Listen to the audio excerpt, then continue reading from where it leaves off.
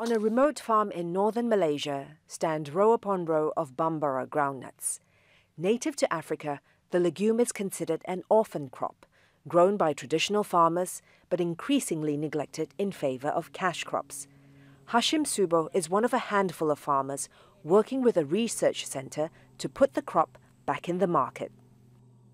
I would plant more if I find this variety is suitable. Then talk about market demand. The demand is great. Farmers here traditionally grow just enough Bambara groundnuts for their families. They're sold at markets only when there's a surplus. Crops for the Future, an international organisation dedicated to promoting underutilised crops, is hoping to change that. Researchers are concerned the climate crisis and the world's overdependence on 4 major crops, wheat, rice, soy and corn, could cause food shortages in the future. When we have 10 billion people, it's 3 degrees hotter, we've got 4 crops.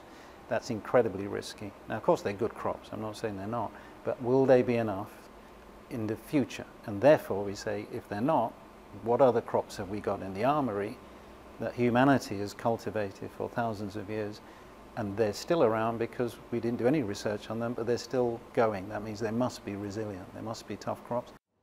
Encouraging underused crops onto our plates is also a way to increase diversity and nutrition in our diets.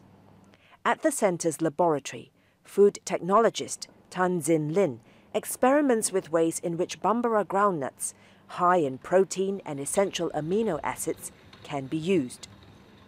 We found out a good way of how we could introduce the new ingredient into people's diet. That's by incorporating the ingredients into foods that they are familiar with.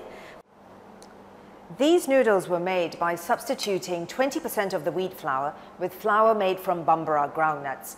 Biscuits, savoury snacks can also be made in a similar way. These are all examples of how underutilised crops can be incorporated into our diet. But so far, none of the products here have been made commercially available. Food manufacturers have been reluctant, largely because of the unreliable supply of Bambara groundnuts. That's where farmers like HASHIM come in.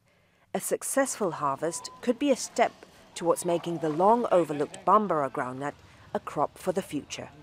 Florence, Looi, Al Jazeera, Semenyih, Malaysia.